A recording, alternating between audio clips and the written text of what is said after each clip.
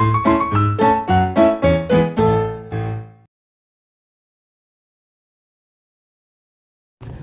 welcome back to Raunchy Reality Recaps. Today we're going over Tayler and Chance. Now, last time we saw Tayler and Chance, Chance apparently had a lot of past due bills from credit card and lenders and everything that was due, and apparently Tayler doesn't know exactly how much credit card debt Chance has.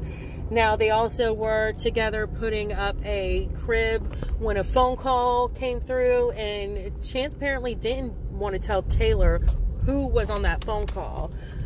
So anyways, we get to this week, and the first scene is where Tayler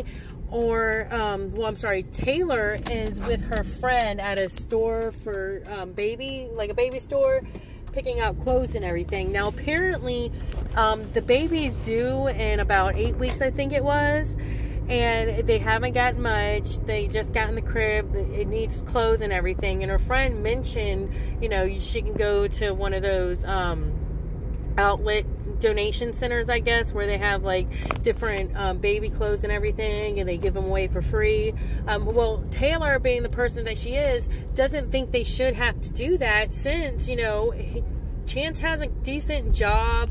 He's been making money, and if it wasn't for him spending money, they would have the money to go buy this. And apparently he's been spending a lot of money. It looks like, she says, like from drinks that he gets every day when he goes to work, and then also on apps on his phone, even saying he spent $300 on an app. Now, you have a baby coming. You're already basically supporting other children as well, and a full-grown adult woman that's having your child, yet Chance wants to spend money on different things instead of actually making sure the baby has what it needs. And I know when you have a baby and when you're pregnant, that mind of yours wants to make sure everything is in order. The less stress you have is best, and it's only a few weeks until the baby gets here, and he's not even letting her enjoy the fact of setting up the room, having everything ready so she can just rest in peace the last few weeks that she has. And I mean,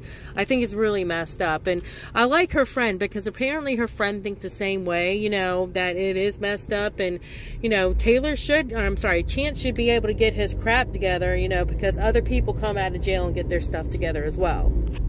Okay, so that's where the first scene ends. And then we go to the next scene where Chance is actually at, I guess, a friend of his yard, and he's trying to pressure wash his driveway so he can apparently try to make money, because he says that, once you get one driveway pressure washed or whatever, and everybody else in the neighborhood wants theirs done as well. So we'll see exactly how that turns out. But his friend's like happy to let him be his guinea pig, and Chance is like, no, I'm happy to you let me, and this is only the second time I pressure wash, so hopefully I don't put a hole in it. And you just see the guy like kind of look on his face where he's like, dude, I know it's free, but don't screw up my driveway, oh gosh.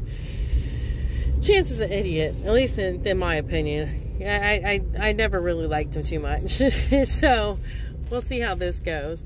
But anyways, he ends up talking about how, Tayler's worried, and, saying that she don't know what real money is. She's never made real money, so she don't understand. Dude, I don't think he understands. Taylor's taking care of her children, and, she's had to do that as a single mom, basically.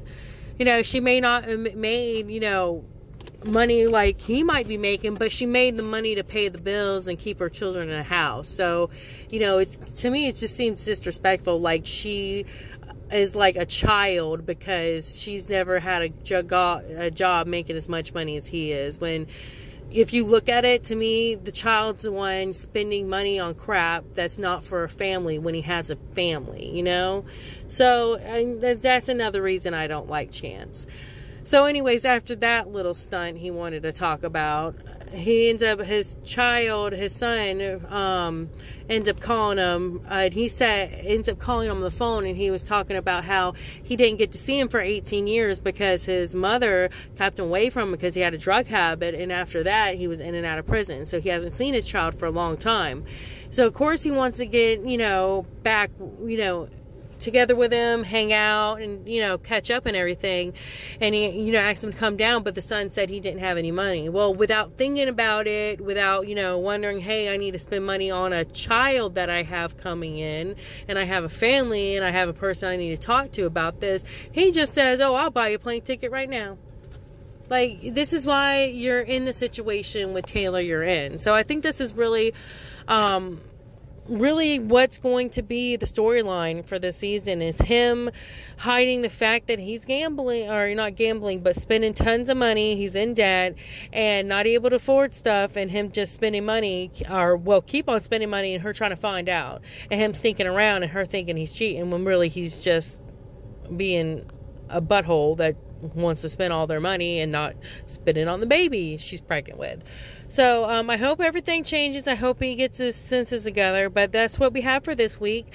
I'll also be doing Lindsay and Blaine, and the other one is next, and then I'll also be doing a few other as well today, hopefully. So again, like and subscribe, and we'll be bringing you more videos as well. Thanks.